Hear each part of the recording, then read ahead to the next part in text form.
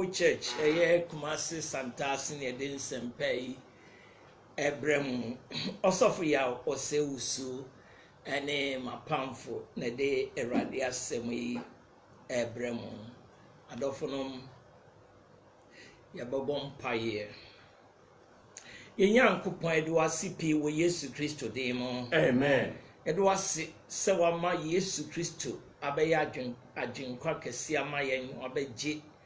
Obi biara wo gye ne die no omane nyira wanyada nkwa de wase mpaibo no se won a wagye won no rade obedum yen ma yen nyira ya bobra konkran hwo ne wonyam na wi wani wonyam adi a ye ne yanwu ewo Yesu Kristo de mo. Amen. Ye de wase pi ene kasa kire yen wo Yesu Kristo din kese ne ye bom paye. Amen. Adofonom ene me pese me free nchekire bi ase a ebebua ama obi biara wasachra obi biara afa Kristo sen kraje nkwa no etwa se wunyini o se wunyini wo awuradim na mpembebre eniban bebra won so masachra no o mabrabo no enya dia wonyini da bia na otoboni mu da bia da wo se bonifache o Kristo ni a o se da bia na o se bonifache enya sana Kristo somotie Yesu se wabayem begiye free yem boni mu wagye ofri mu a omo adom a wode bokronkron ya brabo omo adom a wode trasema no omo adom a wode bo Kristo bra aninti obi biara wo ye o Kristo ni mapa no Awurade hwehwe se obenyina free adom mu akwa adom mu free gidie mu ekọ gidie mu ena me Bible no se wo obenyin akọ efra dumu akọ adumu wo Yesu Kristo de mo. Amen. Yehwe Titus etimie no yimon son kopim du Titus chapter 2 from verse 7 to 10 or say na bibiara mu no yuhu di se enyumapa enhwe so enkyekire mu yipeye animduro asempa eya wonya ho asem bi nkan di na de woni yen enya no afere efri se woni yen ho boni biara ka enkuanso womre won ho ase ema won ara won iranom won so wani ade nyina mu won twetwia asemano yasani ura eno master nyia chinye entwetwa nsama no wonwia eno manketenkete na emom wonyi no kure pa enyina nkyere na wode atoto na wode atoto yen agye nkwa Nyankopɔn enkyerɛkyerɛ kwan mu ade nyina mu ene topic a ye hwɛ ne ye the godly pattern for converted souls. The godly pattern for converted souls. Nyamisum hweswa ehoma akra wasachra akra waye foforo nyamisu enhweso Onyankopɔn a waye Nyankopɔn eno wamaye nhweso bebre nyamisu nhweso bebre a opese yeni a yagine die nyina no ye befa so na tutubant no to a yen nyina so yetimi akobi obefa ne ma yetimi akobi eno nti yen ya yasachira wo Kristo mu ye Awurade nam nasem so Yesu moja so onkonkron so asesa ye no Awurade hwehwe se ya brabo nyina ne ye nnwuma ye de na di wo ba biara ano o se ya ye nnwuma ehye nyame animonyam o se ye nnwuma ma de bonyefo esi ni bonyefo kan o se ye nnwuma atwe afoforo ba Kristo mu eno nti ni Awurade hwehwe fi ye nkyɛn ne se ye ne ye dada no ne ye tantan no a yes ye behunu Kristo ni aye abode foforo no Awurade pese saa ne ye dada ni nyina free yakwan mu ti no so bi wo Kristo mu a waye dan abode foforo ne madada no aye dan atwam ne nyina aye foforo adofo no Awurade pese ye trase hye nanuonyam eno ntina ne ye hwe nyamesom hwe so a ewo homa won a wagye won asachra the godly pattern for converted souls. Point number 1, doctrine for converted souls in all things. Doctrine in church ewo homa won asachra ewo niema nyina mu no kwasem ni say so bi beji Kristo di no fa ne se ne kraje nkwa Awurade pese wudi ne nkyerɛkyerɛ akyi wudi nkyerɛkyerɛ ɛbɛboa wo na amonyini wo ne mu ɛno na bɛma da bia wafata no na no so na so konkotudwani na abɔ mpae sɛ Awurade tie me gye me sesame a hwɛ di ampo Nyankopɔn bɛsesa wo ne wabrabɔ no atimi ahyɛ n'animonyam ye point edi kan bio nkyerɛkyerɛ ɛhɔ ma wɔn asachra ewo niema nyinaa mu doctrine for converted souls in all things. In Titus chapter 2 Tito timienu yimu enso enwo se na bibiara mu no yihu di se enyuma pa enhweso Paul kache Titus no yes sofo na Paul agya no ewo Crete say one hwe to niema wo ho no say osofo wo woda asafuna no eno yihu adi eniema nyina mu danwuma pa enhweso adi ma asoroma no enhwe no mu nsia se osofo migini Jesus ana Awurade asam ka kire ye ne a ye ya asofo asafo maame adikanfo wa asafo no ɔse ye nhwesoɔ ɛma asafo ma no ɔse ye han ma wɔn na wɔn asua yɛn wɔse nkyerɛkyerɛ mu yipɛyɛ animduro adi yipɛyɛ adi nkyerɛkyerɛ mu no ɔso kyerɛkyerɛ ma mu da hɔ fain afe animduro yinadi sofo de odi kani de enya asese sem bia untra fadi for tena bia o se wanimu ye duro enipa timi buwo na sanu Kristo ni bia Awurade hwehwe afiri wo nkyɛn se enyuma pa nyina mu ba ye nhweso nkyekire mu peye bedadi na wanimu aye duru wo ne bonyefo anim imu wɔtwe asempa eya wonya ho asem bi enka edi lete da sempa eya wonya asem bi nka edi na de wonni yen enya afere nia wonyini no nia wonsachira ye no nia osori a woka ho asem bone nia osori a wokeka nsem bi adai wonkwa na ye Kristo ni no ohu anu afere no ohunu se wa Kristo brano sonko wa Kristo brano ehwam eneme mpai bodo se yenyina benya sabra boy bi ewo Yesu Kristo de mo my to asempetin so nyimodio no wotwe adio no nkron Matthew chapter 7 verse 28 verse 29 wase na eba se Yesu wie ensem yika no ne nkyerɛkyerɛ no ma nkrɔfoɔ kuokuo no ho dwiri wɔn people so asɛm ka Yesu kaeɛ no ɔka ne mighty no 18 no wɔwieɛ no nkrɔfoɔ gyegyina hɔ no wɔn ho dwiri wɔn ɛfiri sɛ ne wɔn nyinaa susu sɛ wɔn yɛ nyamsomfoɔ wɔn nyinaa susu sɛ wɔn yɛ Kristofoɔ ɛnso Yesu kyerɛkyerɛeɛ no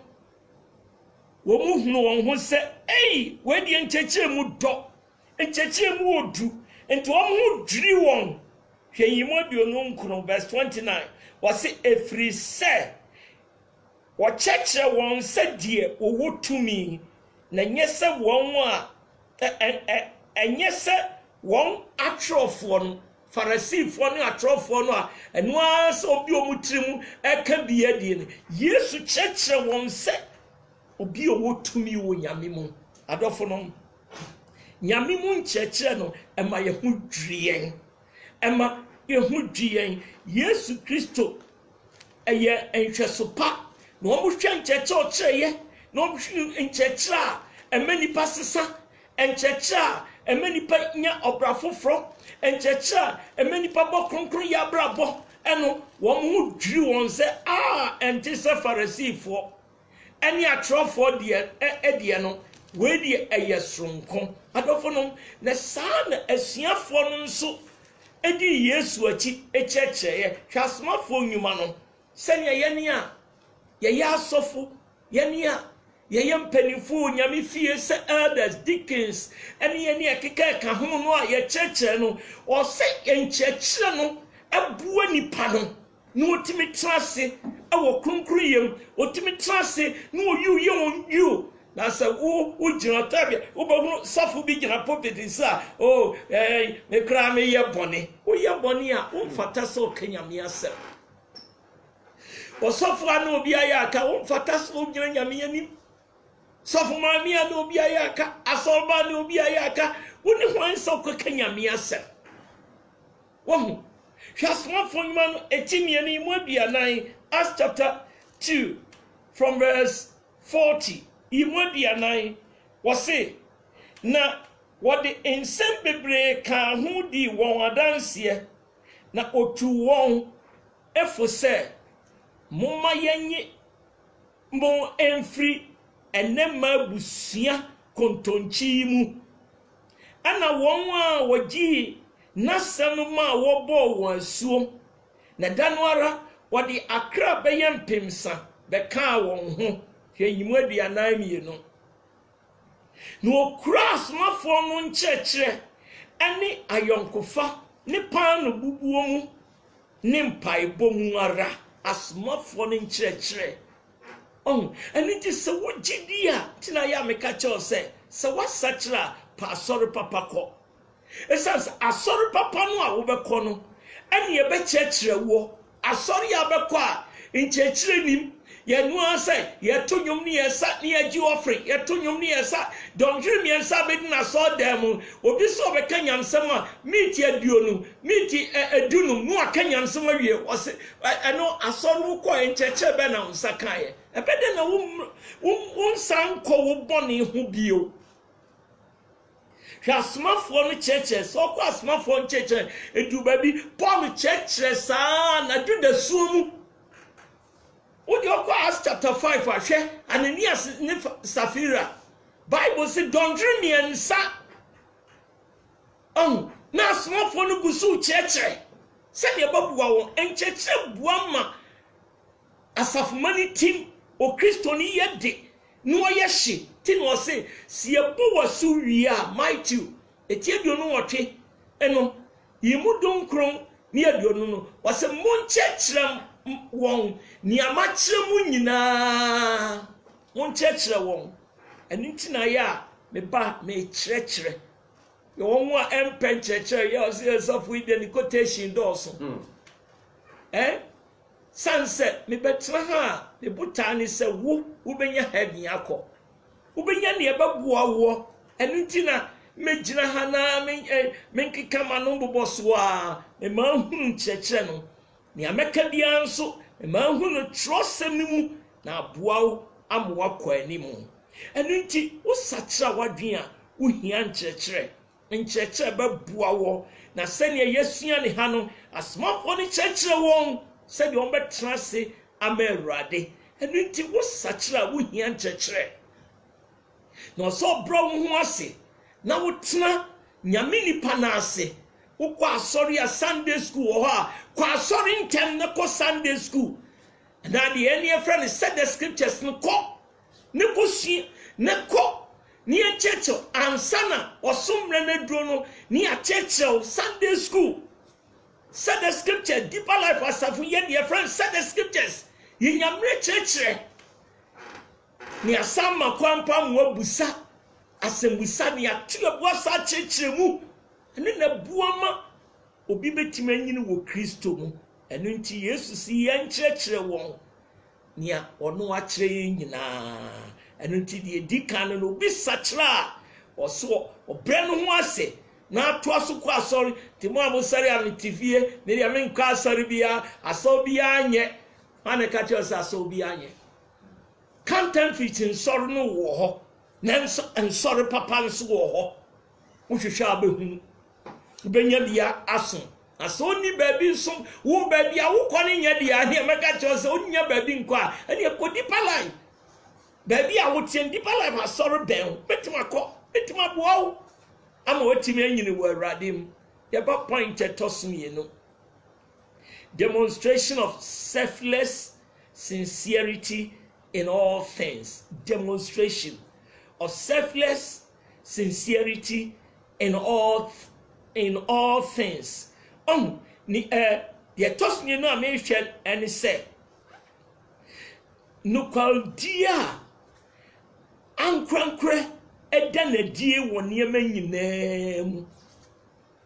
sincerity no eje chese perperiye ankrankre edana di chese wufra kuma mu dana di ewo muyem manipa nyina hunu se ampa wasesa yakɔ Tito etimienu yimonso Titus chapter 2 verse 7 no wasena biara mu enye afafa mu enye se bia wo ofia na wo ye ne awopɛ ebinim wo mudru asɔdam nkwa na omye kronkron wo mu hunu onsɔfo a wo ye kronkron wo hu onsɔfo maame so sɔfo maame bo pastor bo elder bo nano na wa ye no ho kronkron na embra wo hu na sɔrba bia na wo sɔfo bia ɛwɔ hɔ no na ɔbɔ bra opɛ kasafi ni yefi no odanadi nemu obi biara wasacha na dwen no ne pepere ye no odanadi woni yema nyina mu behunu no ono nko na wodam kura no a wo ye conscious se nyankopon wo ho na dwen wo se nyamne wo ho enu ntimi nya bone me na me ho adi me nya ne ebetosini entibia Tito etimiye no Imo and son Titus 2 verse 7 was say na bibiara mu no yihu di se enyuma pa enhwe so bibiara mu no yihu di se enyuma pa enhwe so o kristoni a wasacha bibiara mu untalishem unkasayem wawadiem wadwuma mu bibiara no woda hu di se enyuma pa enhwe so Kristo adom a ebetre mo de ayo no obi beti Kristo di no fa Kristo se ne kraje adom bowura wu mu no niema wo ye no wo ye nhweso nchechire mu no wo yi peye umpa da fa nchechire wase ani animuduro wanim beye du wanim bebe nyam woniema nyina mu nti Yesu Kristo pese yeda Yahuadi obefa Kristo so kraje nkwa obema wabra bone oni Yaw Osei na woda na di enipa bedi adanse se ampa mami asesa papa asesa ye abrantie kane no onum wi kane wokobru ba no obi adwane ye Awurade asesa no ye aketesie kane memme be penifia ha ye wasesa memme tesantuma enedie won wo kanyam semiyo na brabo kane wo kano ateni obetime diwo enedie oni atembie wo enedie waye ne boni mpo no onu mpo efa kwa bi so pa cho senia woni ne ntembe ye kama e Kristosum no hallelujah amen ade ne ma Kristosum ye hwam eye de ene ne ma dom no do so ma yen ene ne ma onyankopani mo nyam da di ene ne ma osuru sane ene ne ma wo konkotodwanim so bompa ya twedi ampo nyankopon tie no ye wakoma so ade ma wo Philippians 4:9 Philippians chapter 1 from verse 9 to verse 11 Philippians 4:9 tiba pinimon krono was say na me bompa ye na ose na ne boye hum pa yese mudo enkosomro so ara nimdie ani enhunumu nyina mu hallelujah Amen. Paul wasimpaya no oboma Philippo fo asafo no na no nsuna me so me boma wo a wasachra wo a wafa Kristo so okra genkwa no ne boma wo se wo nso wo do a wo no awurade mu no ebebro so ewo nimdie mu ani nhunumu nyina mu imudu na maso nuoma eye kura no ahwe na maye krumje ni nipa sintidua eni wo mu dia kosi Kristo dano hallelujah Amen. Bon dia woka wose na maso ni menyina ahwe o Kristo ni dia nya bibia na ade ho gimu enya bibia na atumrika do ho kofore wo sofie wo bisa ho se ei aha mi ko ebe hye nyame animonyam asama mi ka ebe hye nyame animonyam mami wabu menichie nyame ko ka kire ne be hye nyame animonyam ni awoye me boni de me ko ka kire ne be hye nyame animonyam ei nia maye ne papa ne wo sisini enti ade na maye no a ebe hye nyame animonyam osemo nso nyoma nyina eye kura no nhwe na maye kuro jeni nipa sintidua eni wo mu dia kosi Kristo dano hallelujah Amen. na maye kronkron e dia kosi Kristo dano adofo no trust maye hunu se Kristo befa enkrofo a ejira homa na safo a Kristofo a demne nkekaye ni won hu no obefo won akọ enu ti wotie mi won sachira yi asachira ebi so wo sachira mapa onyame mo wadoma wo de bobra hye na nimonyam ama botre ni abrabo kronkron ya abrabo wakọ anyina mu wo imudu ba ko na treni aba enam Yesu Kristo sunu aba so bano ahyem ma amenyankopon animonyam ne na yeyie hallelujah Amen. wasna teni aba enam Kristo so no aba abehye mumma amenyankopon animonyam ne na yeyie enu tirusie bobra teni a ehye nyame animonyam ye trust me urade na da bi eyu a ehye wosoro animonyam mempai bonu se ene de wonyame asem yi ebe wura mu ewura wadwe mu ewura waniwom ewura wonumpem ewura wonsem ewura woni ye babiam na wotin abraba bebono atwe akra ma Awurade hallelujah Amen. enunti Awurade pese ye nkrofo a ye periperi ye ewo bibia mu enipa hu ya wakasa ampa wasachra wadwen safe na wutie mi a eni ye hwe nyame su enhwe so wo homa won a asachra akra enya adwen sachra ni ahwe point edikan se enchechra ewo homa akra asachra wo niema nyina mu ye tosmienu ye no pepe ya esese o Kristo ni danadie wo niema nyina mu ni amedi twatwo eye kasa ahofama kasa edadie ewo animonyam dedication to sound speech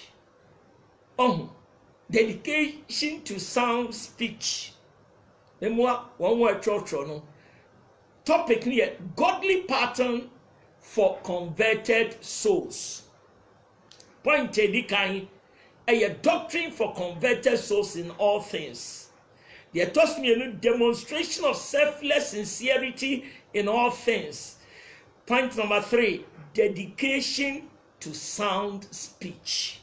So betu mwasi wase obeka asemwa edimu asemwa emu oham asemwa emankoso. So wuji Yesu dia the Awurade hwehwe wo nunu o won kasa ye no o se edi saa ye ko Tito etimienu yimu nwotwe Titus chapter 2 verse 8 was say asempa a eya wonya ho asem bin kandi da asempa eya wonya ho asem bin kandi o Kristo ni wanu asem no o se ya asem a ebabua na amankoso wasina de woni yenya no afere efise wonya bibiara enkantia nia ye ka no Matthew etidumienu Yesu Kristo nchechire mu no woka sani osi ye de yekatre makasa ho asem o Kristo ni de o so hwo techire ma yie wo wonya de nsacha no miebie wa no nyensem bia na woka hede woka no Matthew tidumienu yimodiasa enan kopmediasa nson ingurutiama moya bonifuo yi mobaye den atumi aka asempa na de aya akomama abusuo no ana no ka onipa pa efri nipa waboabo no na komamu no ena oyi nipa die na nipa boni fri ni boni a waboabo no na komamu ena oyi eni boni adie na mesemo se Yesu na ekan asem hunu biara onipa beka no obebu ho akonta atemuda asem hunu biara a wodu anu beka yimodi asan enso na wonsem so no nam bebu pem na wonsem so no nam bebu fo asem afri ye no mu ba no enam so no obebu ye bem anase obebu ye fo Colossians 89 yimo ensia o Kristo ni die ubie wano a o se wasem hyenkran wasem mankoso enye wasem ni se wowo ebi monum asem twitwa ebi monum asem wowo ebi monum asem te se sekan ewo nipa obi tinanu asem krotimi fenti obi timi nyakoma yade asem obeti afri obi nchenti na so yo Kristo ni die a onyankopon pese wonum asem no de anyina hye ne nonyam anu ti senka wo bie wano a no busan asem a mi kan ebe hye nyame ani monyam asem a mi kan ebabuwa mi nua ya wo tie mi asem a mi kan edi nkoso beba Colossians chapter 4 verse 6 no was say na moma mo kasa humre nyam da enchine wo muo wase mam kasa humre nyam da de enchine wo mu enyamako dabi enyamako wase enyamako makwa eya afi wase momam kasa humre nyam da enchine wo on kasa asichire enipa bu oda bia person o masam ye de atro oda bia person o masam ye da obedi atro ti won kasa asichire enchine wo hoyi ebua ma proye ade e pro no emani jai enchima bibi ye de ana ma de e pro no su jai nti ba bia enchine wo bia no ede nkoso ba enchine boa won eni to si yema ye kasa humre nyam da enchine wo mu o Kristo ni no eno no moma mo kasa humre nyam da enchine wo mu na mohunu sadie sese mubua obiara anunti o Kristo ni buade samre ya amayon sam adru ni ade no o Kristo ni unkasa te se o na so yo Kristo ni a wo ya manya o so man kasa ho tie na ye nhweso ene nipa bebre tosi wo saade no ho nanso Kristo ni mapade obi apeha mi akode obehwe wano kasa yie na de enmonyam abre onyankopon awo son na dada adofo no weni ni Kristo brewrade pese ye da na di ba bi ayeko ye bompa ye utosina serade son fanchew na san ho adom a wode betena se no abosa kronkron ye abraboi na erade yi na ni monyam adi a wani enwu maye mompaye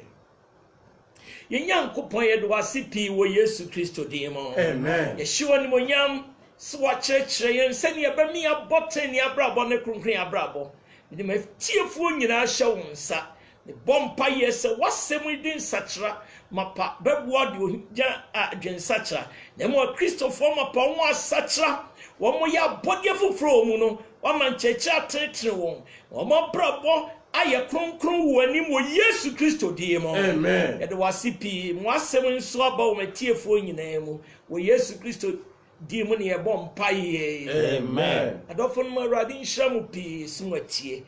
Yankopɔn yɛ adom a yɛbɛto aso. Me number ni 020-8177-530 020-8177-530 and 024-3865-896 024-3865-896 Odomfo Nyankopɔn nhyira mo nyinaa. Amen. Amen.